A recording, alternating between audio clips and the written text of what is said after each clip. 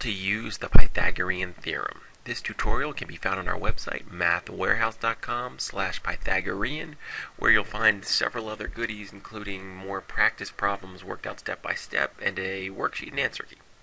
Alright, I'm assuming that you already are familiar with at least the idea behind the Pythagorean Theorem, that a squared plus b squared equals c squared. What I want to do in this tutorial is help you understand how to apply that to solve problems involving right triangles. Alright, so just a quick overview of the Pythagorean Theorem, a little refresher. The Pythagorean Theorem only applies to right triangles, and it's normally written a squared plus b squared equals c squared, where c is the hypotenuse. And the hypotenuse, of course, you need to know, is the side that's opposite the right angle. That's always the hypotenuse.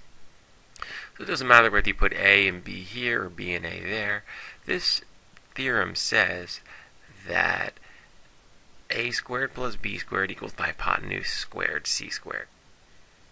So all that you have to remember is on one side of the equal sign is the hypotenuse squared. On the other side is a squared and b squared, the two other sides squared. Right? It doesn't matter which goes first. All that matters is that on the one side is the hypotenuse squared. And if you look at the picture, this should make sense. I mean, you can see that the red line, the hypotenuse, is the biggest line. It's larger than a and b.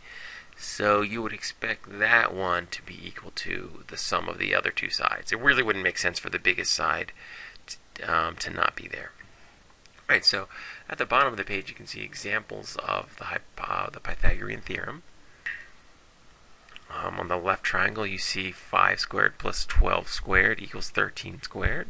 Remember, the hypotenuse, the side opposite the right angle, is alone on one side of the equation, and the other two sides go on the alternate side of the equation. You can say 5 squared plus 12 squared. You could also, of course, write 12 squared plus 5 squared equals 13 squared. It doesn't matter, right? And the same down here. Here's the hypotenuse, 25, opposite the right angle, and that goes all alone on one side of the equation. And one more example. 3 squared and 4 squared equals the hypotenuse squared.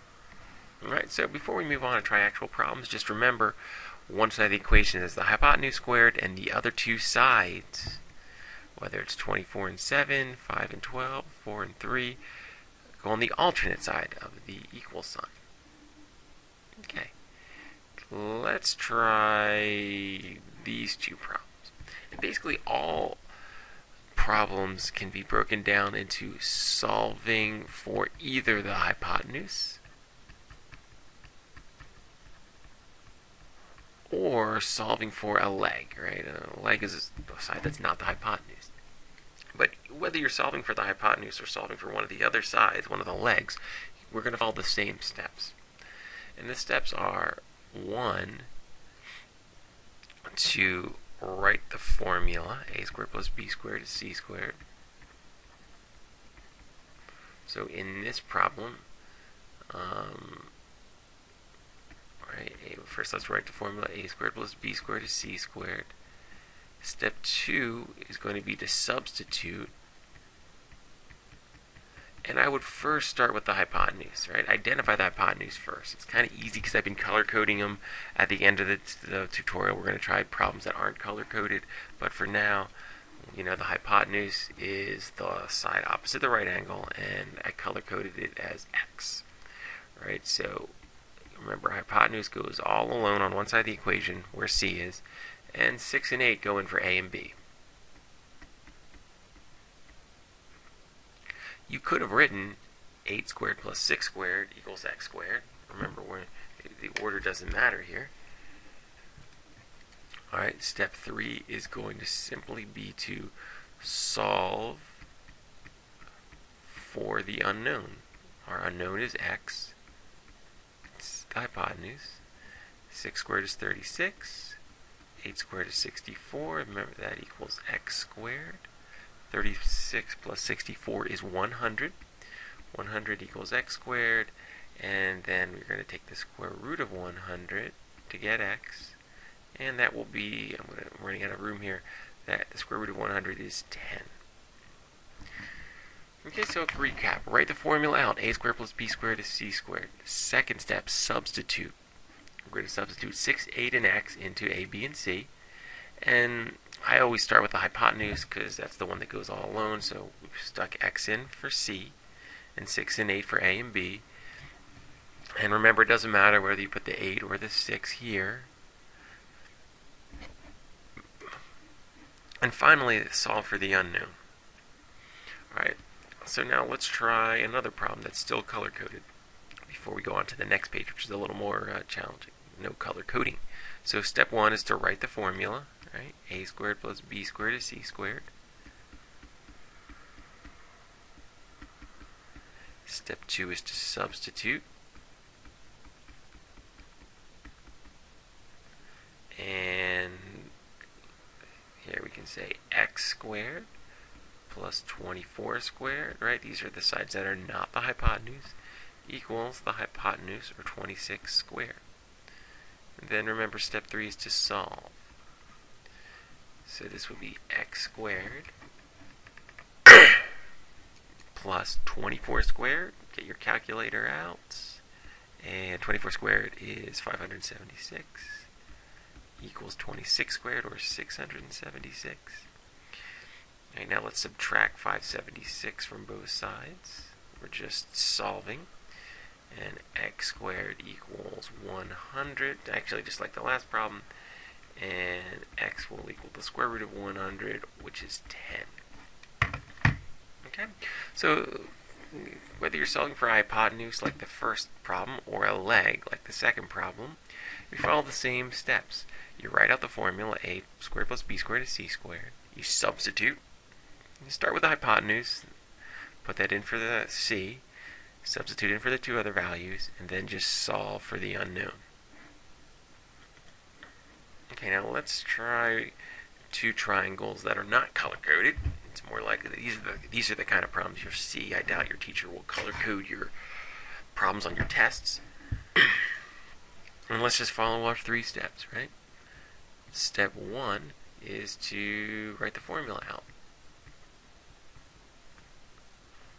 A squared plus b squared equals c squared. Step 2 is to substitute. Alright, start with the hypotenuse, and if you look at this, hopefully you recognize that 13 is the hypotenuse. It's opposite the right angle. Then we substitute the 12 and the t in, and remember, it doesn't matter over here whether you put the 12 first or the t first. Step 3 is to solve. And 12 squared is 144 plus t squared equals 13 squared, or 169. We're just going to solve for t.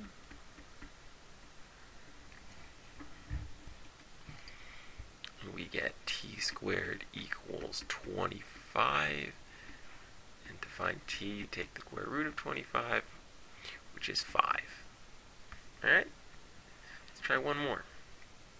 You know the deal. Step 1, the formula. A squared plus b squared equals c squared. Step 2, substitute. And I want you to take a minute and try to substitute in there mentally. Identify the hypotenuse. Remember, the hypotenuse is the largest side, and it is opposite the right angle, so it's x. Substitute in the two other values. 48 squared plus 14 squared. Get out your calculator for these. 48 squared is 2,304. 14 squared is 196. This equals x squared. X squared equals 2,500. And x equals the square root of that number, or 50. So in this case, x is 50. Alright, so these are the 3 steps you should follow to solve any Pythagorean theorem problem. Write out the formula, substitute, solve. Just remember, where there's a and b, it doesn't matter the order, because if you had put 14 squared first and 48 squared second, it would just be 196 plus 2304, right? Instead of 2304 plus 196 like we did. And order doesn't matter when you're adding. So this is it. This is how you solve Pythagorean theorem problems. If you'd like other practice problems, come to mathwarehouse.com/Pythagorean. And like I said, there's also a worksheet with an answer key there. Thank you.